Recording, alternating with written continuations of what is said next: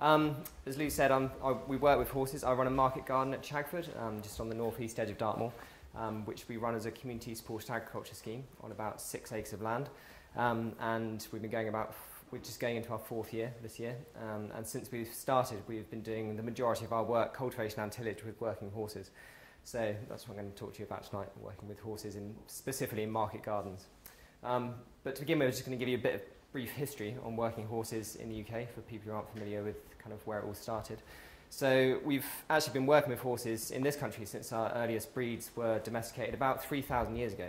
So that's when there was small, most of the ponies around that time looked like the Dartmoor ponies, really. They were kind of very small, stocky breeds up on the highlands, kind of roaming free. And those were gradually domesticated as agriculture became mechanised sort of in the early, about 2,000 to 3,000 years ago.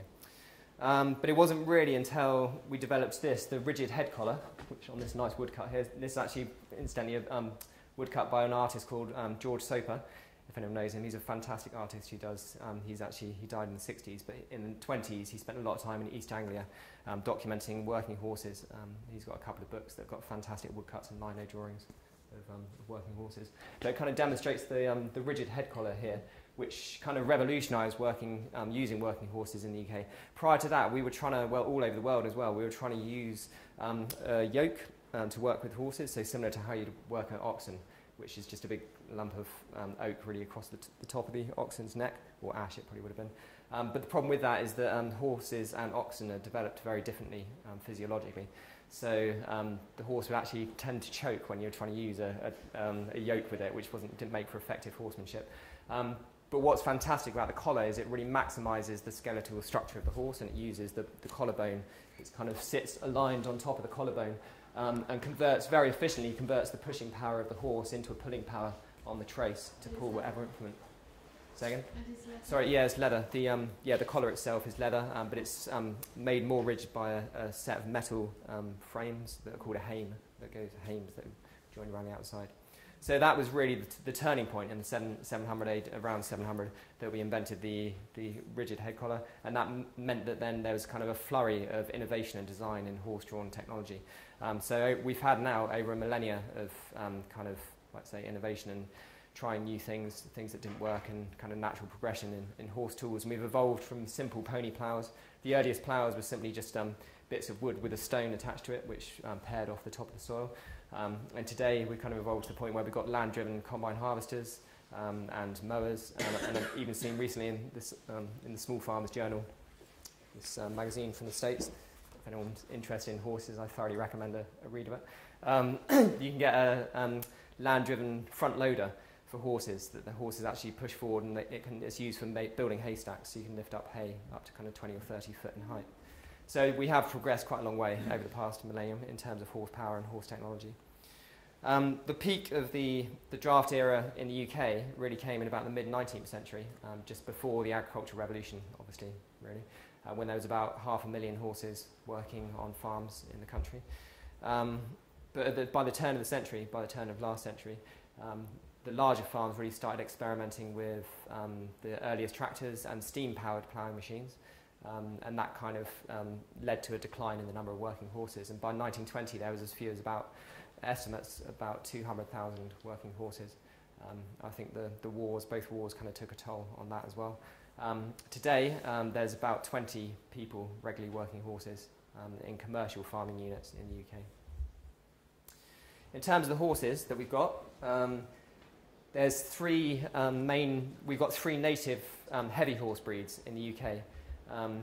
That are native to this country. The one on the top left here is probably one most of you will recognise most commonly. It's the Shire, and that comes from the eastern shires of the Midlands, so from Leicestershire, Lincolnshire, Nottinghamshire, around that area. And they're distinctive really because they're usually full black or full bay, a brown colour, and they usually have a number of white socks, either 4 white socks, 2 white socks, 1 white sock. These are called socks, by the way, the flares at the bottom, and heavy feathering on the feet. And they also tend to have a blaze or a star on the nose and a kind of Roman nose. So that's kind of what makes them distinctive, and they're kind of the most picturesque, bucolic kind of image of working horses that we have. The second one on the right there is the Clydesdale, which is native to, or developed really in the Valley of the Clyde in Scotland. And they're distinctive really because they've got long legs compared to the other draft horses. That's their most notable feature. They've got very long, comparatively longer legs. Some of these back legs can get ridiculously enormous. I was stood next to one a few weeks ago that was kind of almost up to my head. The back withers, and it's quite something to be stood next to a leg of a living animal that's nearly the size of you. So they do have big bone. They are big-boned animals. The one at the bottom there is the Suffolk Punch, which remarkably comes from Suffolk. And they were the mainstay of the farming work horses in the East Anglia for hundreds of years. We've also got, so today, as well, in addition to these native breeds, the continental equivalents are used as commonly, or almost more commonly now, in terms of showing and working. So when I say the continental equivalents, they're kind of the heavy horse breeds that are evolved on the continent. So those tend to be things like the Ardennes, Percherons, Belgians, Comtois, and Frisians as well. So they're kind of the heavy horse equivalents that evolved on the continent at the same time as these. We've also got a number of lighter breeds in the UK, and these are often crosses of our smaller native ponies from Welsh to Dales and Gypsy cobs, and also crosses with Dartmoor or Exmoor ponies or those equivalents. So what we use at Chagfood, we've got, this is Samson. He's a Dartmoor crossed with a Welsh cob.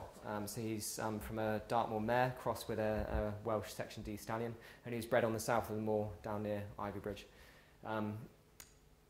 I've got a lot to say about the benefits of native breeds as opposed to heavy breeds, but from a horse management point of view, one of the biggest benefits of using a native breed is really their hardiness. It's an intrinsic quality that makes for a good workhorse. Samson, he's got his summer coat on at the moment, but in the winter he puts on a big heavy coat, and those of you who saw him last week you probably know that he was losing it at the time. So what that means is he was born out on the moor, he's evolved, he's had millennia of his genetics have evolved on Dartmoor, so he's kind of evolved to the climate, a wet, harsh maritime climate. So what it means, he can live out in all weathers and he doesn't need to be stabled, and he's quite happy living out in all weather. He's got natural insulation for it. Another notable factor about the native breeds is the feet. Samson's feet are very small, and you can see here he's walking in between a very narrow ridge. And the other thing is they're very hard. You tend to get very hard feet on native ponies, and that means he doesn't need to be shod. So that's an added saving, really. The heavy horse breeds tend to need to be shod every 6 weeks or so, and that can cost about £60 a time, so that's quite a cost in terms of a working farm. So having to not shoe the horse really saves a lot of time and effort and kind of bother for the horse, because they don't like, well, it saves them being tied up to have their feet played around with. I do trim his feet just with a rasp and a frog knife, just to cut out the inside. But every kind of 6-7 weeks or so, and that only takes a couple of minutes each time. So for the kind of work we do, inter-row cultivation on the market garden, Samson is ideally suited, so like I say, because of his small feet. Also, you tend to find with a native breed, because they're bred in this country, they're kind of where they want to be, and because of that, they tend to have quite a mellow temperament. It seems quite a generalisation, but you do tend to find with a native breed that they do tend to be very mellow. They're relatively easier, less fiery to break in, and that, from my point of view, is one of the best qualities in a working horse, is something that you can trust and rely on, you don't have to worry about, and you can just relax around it. So that's a big quality as well. So I've been asked to talk really about how I got into farming with horses, because it's something I feel passionate about, but also to kind of show that you don't need to be particularly horsey to get into it. Anyone can have a go. I was never particularly horsey, or even slightly horsey, for all my life. I just happened to grow up in a part of Devon that feels like it's in the 19th century. So when we decided to start the market garden, it seemed natural to me that I'd like to learn to farm with horses. So I had no previous experience. I'd never, had barely ridden a horse or done much work with one. But I did manage to persuade one of the most experienced horse farmers in the country to take me on as an apprentice for a year. And that's Jonathan Water. He's based in North Devon.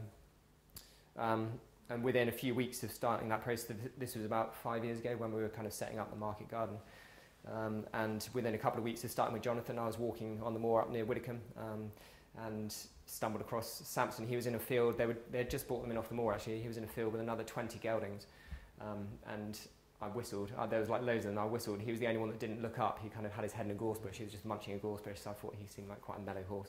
So I went and asked the farmer if she would like to sell him, and she sold him I bought him for about £120, I think, but he was completely green. He was just straight off the moor, so that's kind of the price you'd expect to pay for a horse that's had no work done to it. And I then took him up to Jonathan and trained him in alongside me, really. So we both kind of learnt together. So as I was learning from Jonathan, Jonathan helped me break Samson in, and he was up there for about 8-9 months. And then eventually we brought him back to Chagfood, at Chagford, our market garden, and put him to work straight away, harrowing our recently ploughed field for our 30 years cultivation. So Jonathan's based in North Devon, where he farms 90 acres with 6 Shire horses. This is me on the harrows in my first couple of weeks there, working down a field. Jonathan's really good like that. He'll just throw you in, and he just tells you to get on with it, and that's quite a good way to learn. You kind of have to learn, really. So he farms 90 acres with 6 Shire horses, and he also makes a living breaking in horses for other people. That's a large part of what he does. So he breaks in about 50 horses a year. He has 4 horses at a time there for 4 weeks at a time. So every month he's breaking in 4 horses. In starting out working with horses, you really can't underestimate the time it takes to become confident, or to the importance, I should say, of becoming confident and developing the skills to handle a work horse safely. I think that is the key to becoming a good horseman, is to spend time around someone who's got experience and to pick up on their experience and learn how they respond to the horse in different situations. So because Jonathan has all these horses going through, he has, like I say, 50 horses a year, from tiny Shetlands right through to 19-hand Clydesdales. I got to see in a very intensive period, within 9, 10, 12 months, how he responded to the horses, especially to how to get them to do something they didn't want to do, how to calm them down and reassure them when they're scared, how to tell when they're being stubborn, which is quite a useful thing to tell, and also importantly what to do when something goes wrong. We did have one incident not long after I started where we had a runaway on a cart. I was with Bobby, this horse on the end here, who was in a cart with another. He was about a 19.5 hand Shire that was in for breaking, and we were just walking down the road, just coming back towards the farm. It was on a sloping downhill, and suddenly the horse that we were breaking in on the left, he stopped, looked into the hedge where there's some cows in the hedge, and shot his ears went straight up, and Jonathan just turned to me and said, "Hold on, he's going to go." And sure enough, within a couple of seconds he bolted, not only with the cart and Jonathan and me, but also with Bobby, pulling Bobby along. Once they go, they really go, and he shot off downhill, running as fast as he could. He hit a bank, and luckily both me and Jonathan fell off but didn't hurt ourselves. But he took Bobby and the cart straight up over the top of this bank and down the other side, and ended up tied up in a fence. That's the only thing that stopped them. It does sound dramatic, but to be honest, for me that was probably one of the most pivotal experiences in my time with Jonathan, because when you're learning training as a teamster or a horseman, you're always got in your back in mind the worst case scenario, and that is the worst case scenario, to be in a runaway with a car and not know what to do. So for me to have gone through that with Jonathan, it does seem funny to say that, but it did give me an enormous amount of confidence, because I did see the worst that could happen, and that even in that situation there's positives that you can take out of it. Jonathan's very clever actually with his horsemanship, in that he uses these horses. These horses are in constant work on his farm, and as a result they're bomb-proof horses. They're solid. That's what a horse needs. They need work, and they need to be mentally and physically stimulated and respected, and Jonathan's very good at doing that. They're all completely trustworthy horses, and as a result he can use those horses to train new horses. So what he'll do when a fresh horse comes in is put it into a pole cart alongside the new horse.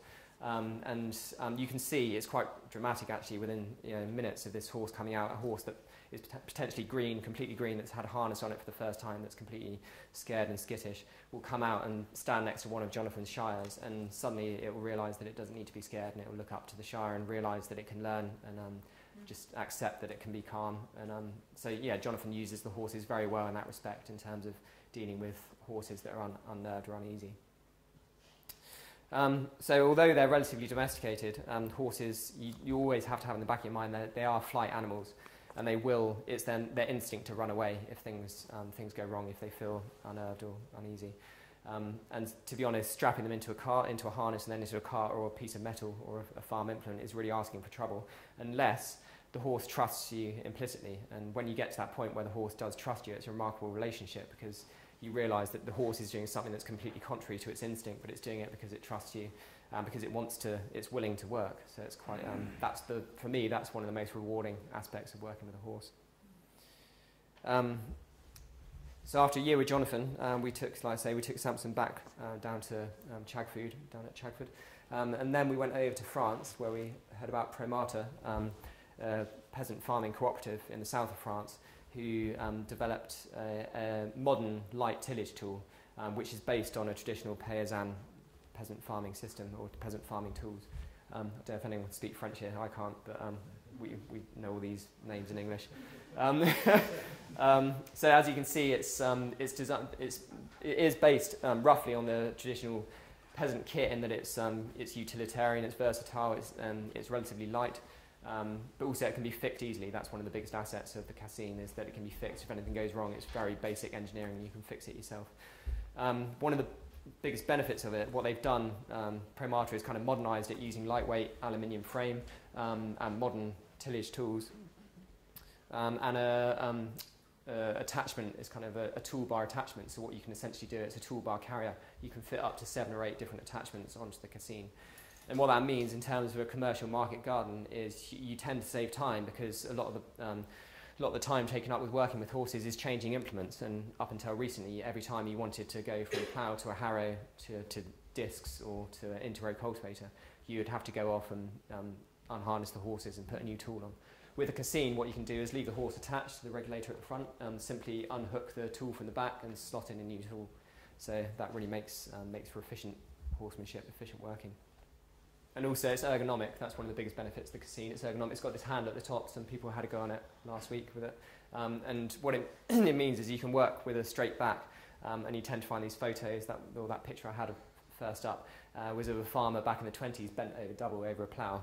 And it was very rough work. And you tend to find a lot of horsemen would have really bad back trouble by the time they were 30 or 40.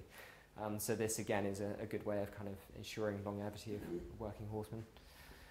So over the past 3 years, we've experimented with the Cassine and adapted it to a UK climate. I'll go into a bit more detail on the cultivation method in a minute. But one of the most obvious benefits of using not only the Cassine, but generally using horse-drawn tillage tools compared to tractorization is reducing compaction on the soil. It's kind of accepted that a healthy soil is really the foundation for healthy crops and healthy people. And one of the best ways of maintaining a healthy soil is a healthy population of soil microbes. And what you tend to find with farms that have a lot of tractorization or mechanisation is that the compaction reduces the amount of air in the soil, reduces those gaps where the air can get into, and as a result you lose your populations of microbes, and it's kind of a steady slope then going down. You stop recycling so much organic matter, and then before long you can end up with an anaerobic or podzolized soil. So really that is maintaining an aerated soil and a healthy population of soil microbes, from our point of view, is what we're mostly trying to achieve with using working horses in terms of reducing the compaction and looking after the soil. The Cassine is designed around a traditional paysan system of ridging. I got my dad to draw this up last night because it wasn't really, we didn't demonstrate it that well last week. Unfortunately, the conditions weren't perfect to show how it's meant to work. But ideally, in the first stage here on the top left, this is the first action you would do with the Cassine. Basically, from a pasture field, you go through what's called a scuffle hoe, which is just simply a hoe with 3 goose feet. I don't know if people know what a goose foot hoe is, but it's just a very simple chiselling action really on the soil. But basically the idea is that you're paring off the top layer of the turf to a very shallow depth, really as shallow as possible. All you want to do is pare off the pasture and the roots underneath, and then leave the top of the topsoil exposed. And once you've done that, it might take 2 or 3 passes depending on the conditions. If it's dry, you should be able to do it in 1 or 2 passes really. Moving on from that, the next thing you do is go through with the discs. I'll just flip back to the first photo we had of Samson. You see the discs. So these discs here, they're kind of concave discs that get dragged along forwards through the soil. And the idea with them is that they pick up the soil and throw it up into a ridge. And they work really effectively when the conditions are right, when it's dry. They work well. So once you go through with the discs, so you're looking down the ridge really that way, you kind of make up a rough ridge of all of this scarified organic matter. And then you do a second pass with what's called a subsoiler, which is simply a single blade, and the blade goes right through the soil, only to a depth of about 4 inches at most, either side of the ridge. And what you're doing with that action really is letting the air and the water get down into this bit here, but you're also loosening up the soil either side on the shoulder, the kind of shoulder of the ridge here. And then an additional pass with the discs, the idea of that then is that you pick up this loose soil and throw it up on top of this row of undecomposed organic matter. So essentially what you're creating is a windrow, a long compost heap. So that's the kind of the theory of it, that you create this long compost heap. And then ideally you have 2 weeks of dry weather. If you do get 2 weeks of dry weather, it works phenomenally well in that what you have is you have this loose soil covering up any leaves from the grass. So all of that organic matter is cocooned underneath a layer of soil, and it warms up quickly because if you imagine a flat field, the sun's kind of coming down and bounces off. If you've got ridges, that increases the surface area. So actually it acts to encourage the sun to heat up the soil. So through leaving it in a ridge like this, it's actually a really good way of speeding up the aerobic decomposition process. And if you do have 2 weeks of dry weather, you can then pass through with the subsoil again right through the centre of each ridge to leave a kind of just a gouge through the centre. And then you do another pass with your discs. So the idea is, it might not be that easy to understand, but you can move these wheels into the middle. You have your discs separated on the outside. So both the horse and the wheels run down the centre here with the discs spread out behind. And what they're then doing is splitting these two ridges and throwing them into a brand new ridge.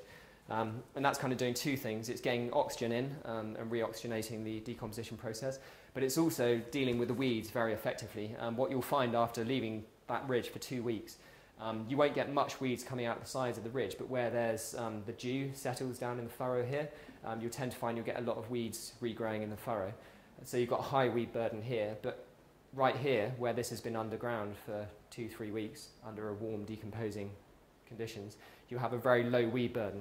So what you're doing is moving the soil from an area of low weed burden on top of an area of high weed burden, and then you end up with a new ridge. If you do that a couple of times, ideally 3 times in April, May, then by mid-May you should have a very clean field that's cultivated in this way, weed-free, and with a nice rich organic matter that you can then plant your crops into. The premata system for planting depends really on planting on top of the ridges, and this is kind of one of the biggest drawbacks we've found with the system. So in the south of France, they recommend planting all of your seedlings or direct sowing right into the top of one of these ridges after you've got it to this stage. And it does make a lot of sense in that this is a very rich, well-aerated, very nice, loose structured soil, and the seedlings do tend to like it. They get on well growing in it. But obviously after a couple of weeks, what you'll find is that the weeds will start growing on the side of the ridge. So then it will be time to weed. So with weeding, you basically do this system again.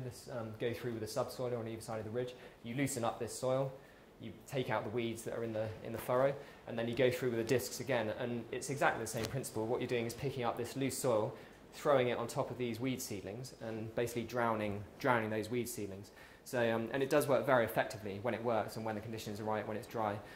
You can go through one of these ridges, and after one pass, you'll have it's very possible to direct the soil so that it comes up just to the base of your crop. So you're drowning all of the weed seedling apart from where your crop's going on top of the ridge. That's the principle. We found in this country, we just don't get the weather. We don't get the dry weather in the spring to be able to do it. So what we did in our second year was compromised. We did all of our cultivation like this, but because we weren't getting the dry period to decompose this organic matter, we were having to bring on just a pedestrian rotavator to go through the furrows and just chop up the size of these ridges and then re-ridge them. And that was really just to save time, because we're a commercial market garden. We have to get the crop in a certain time. So that was just a commercial decision we had to make, that we had to bring the rotavator on in order to fill the boxes. Another benefit I just mentioned of the splitting the ridges, what you can also do at this stage that Premata recommend for heavy feeding crops like the leeks or cucurbits, they'll go down with a barrow of manure or compost and lay it in this furrow down the ridge. And when you throw that over the top, then what you've got is a ridge here, which you're about to plant into with a nice vein of rich organic matter, ideally watered. You'd go down with a watering or a hose or something and water it and keep it well watered. So what that means is when these roots develop and get down into this point here in the second stage of the growth cycle, they'll have a massive rich reservoir of well-rotted fertility to feed on and get them growing. And it's actually a really effective way of manuring a crop, because you're not spreading manure where the crop's not going, you're spreading manure exactly where it's going. So it's quite an effective way of using limited manure or compost if you've got it. In the same regard, I show you our potatoes, planting potatoes using the ridges. Exactly the same principle. You made your ridges on the side, you just walk down the furrow, dropping your potatoes every foot, and then Samson will walk over the top of here with the cassine going over the top of the potatoes, and then the discs will fold the soil in on top behind them. So it's quite an effective way of doing your potato ridges as well. So like I say, we've experimented with the cassine over about 3 years, and we kind of adapted the system to make it fit with our way of farming, which is kind of what we've had to do as a commercial unit. We've also, I'll just mention, one other adaptation we've done is, you'll notice if there's any growers in the room, it's quite thirsty on space to be feeding, to give one crop on a ridge. These ridges are about 60 centimetres wide. So to have just one crop growing on 60 centimetres does seem like a bit of a waste of space, especially when it's something like leeks or carrots or parsnips or salad crops. So because we were trying to do, in the first year we got this, we were doing 25 boxes on 1 acre, so we were trying to get as many crops in as possible. And the same, we've had to be quite conservative on space. A system we developed was to, instead of just growing on top of one ridge, is to get to this stage and then fold these ridges in on each other. So fold 2 ridges into one bed. So instead of having 2 60 centimetre ridges, we end up with a 120 centimetre bed that's raised at the sides and then has a flat top, and this nice fine till is on the flat top, and we can then direct sow using an earthway or hand sow or put transplants out onto that. I've built a springtime cultivator that will fit onto the cassine with the same attachment that we can then weed those beds with. So it's worth pointing out with a cassine, it is ideally suited to market gardens up to 3 acres. Up until last year, we were on 3 acres, so it worked out well. We were kind of getting to grips with the cassine. It was kind of working well with our system, but we've just taken on another 3 acres on a new site. So we were aware we had to find another method. We were aware the cassine was we were going to be stretched to use the cassine to do all of the weeding, all of the cultivation on the new site. So about 1.5 years ago, we looked around and we found this, which is the Pioneer Homesteader, made by the Amish in the States. And it's, it's been it's robust, it's functional, it's elegant, as you'd expect from the Amish. It's been prototyped for over 10 years. They've got, in the States, there's about 3,500 people farming with horses, so they've got a big reservoir of practical farmers to try out new tools on. So they've, like I say, they've been prototyping this, and now it is a really well-refined finished product. It only went on sale last January. So we managed to buy the first one. We actually got the first one in Europe. I don't think there's any more over here yet. But, and it's one of the biggest benefits about it is it's designed for Haflinger-sized horses. So the same kind of size as ours, kind of 12 to 14 hand horses. It's not really designed for big, heavy draft animals. So it really suits our system well. Similar to the cassine, it's a toolbar carrier with a very simple attachment system for attaching these different tools. It's got 6 tools that come with it. This tool here has been invaluable. The last 3 weeks we've been using the disc harrows for working up ground. It's remarkable. The quality of the till, if you can get this, is like going through with a rotavator on the back of a tractor. With a couple of passes with the discs, they do a fantastic job of turning in muck and also disking up a tilth for you then to make your seed bed from. From our point of view, one of the most exciting uses of the homesteader is as a steerage hoe. So the idea is you're making your beds with this hilling tool. You make your beds within the wheels, so you can make a 1 metre bed, and then the horses walk in the path on either side of the bed, and the wheels then straddle the bed for all your further operations. And when you put this tool on, the cultivator, onto the homesteader, there's 2 locking nuts you can undo and 2 foot pedals. So you can basically be sat right above your crop, with your crop inches below your feet, using a steerage hoe to steer the wheels within a couple of centimetres for precision weeding of the crop. We've tried this out. It has worked well, but we haven't got any crops to try it on yet, so we're quite excited to wait until we get the crops in. But potentially this will revolutionise the efficiency of our weeding. In the last 3 years, we've been spending hours and hours and hours hand weeding, hand hoeing our beds when it's been too wet to get to weed with the cassine. So hopefully, if we can do a bed in sort of 15-20 minutes with the homesteader, that will really maximise the efficiency of the market garden. We've also recently, so the homesteader is ideally suited for market gardens of 5 to 20 acres. That's kind of what they market it at, the Amish. They kind of designed it on that scale. So for us, it's perfect. It will kind of see us through. Hopefully, we're not going to go up to 20 acres, but it's perfect for the scale that we're on. And we've got the new field we've taken on has got nice long rows, 100-metre rows. So again, that's kind of lends itself to a horse tillage tool like this. I just want to show you this inspiring photo from, oh no, sorry, that's us with, sorry, this is this is our new horse. It's a 2-horse cultivator, obviously. So we trained up, this is Tally, he's a Welsh cob horse who we trained up to work alongside Samson. So this was us last autumn when we had just got the homesteader trying it out for the first time, actually. So they're working really well as a pair together, and that's an additional kind of quality to working horsemanship, really, is working with 2 horses as opposed to 1. You kind of really see that team ethic building within 2 horses working together. They kind of really urge each other on. It's fantastic to see.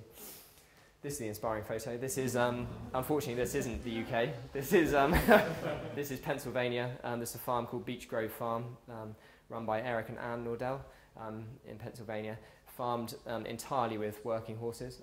It's a 20-acre CSA. And probably maybe the first thing you might notice is the efficiency of space they're using there. If this was a tractorized system, which is kind of the alternative that you would use on that scale, you'd have a lot of space between these crops for the tramways for the tractor to go through. Whereas because the homesteader has got, and it's not farmed with the homesteader, but it's a similar tool, but the homesteader's got very narrow wheels, and the horses, like I say, can walk in between, sort of down to 20, 30 centimetre paths. And because of that, you are able to maximise the amount of crop you can get in your area, less bare ground, and in terms of soil management, it's good not to have too much bare ground because then you don't have so much erosion.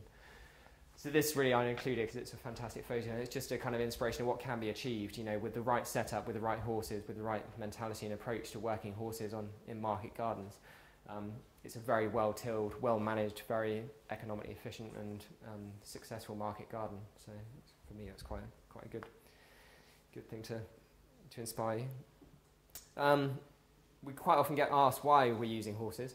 From my point of view, my main reason, motivation for using working horses is about the skills, the knowledge and skills, traditional farming knowledge and skills, which I feel need to be kept alive. I think, as I was saying, there's only 20 people farming with horses in the UK, and most of those are in their 50s, 60s and 70s. And when those people die out, then that knowledge is going to be lost. And I think it is really important that young farmers kind of take responsibility for keeping those skills alive.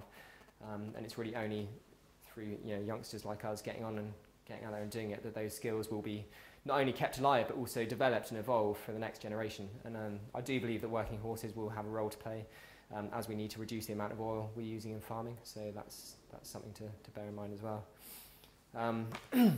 Again, we use them for soil health and fertility as well. That's another of the main reasons we use them. We also get asked if this way of farming is competitive or can compete with a tractor in terms of efficiency, with the argument that it would be quicker and therefore cheaper to use a tractor for the same tillage tasks. I'd probably agree it would be quicker and cheaper, but there's an added quality to working with horses that you really don't get from working with a tractor. I've spent a long time working on farms with tractors, and it really doesn't it doesn't really fulfill me as much going and sitting in a tractor, working on a tractor, as working with a live, intelligent, responsive animal. So for me, it's kind of about a quality of work, and I think if you're going to spend all of your time working on a farm, then anything that increases that quality of life and that quality of work is a bonus that you can't really put a price on. So it's very hard for me to justify it economically, but it's more of an intrinsic value that I attach to working with horses.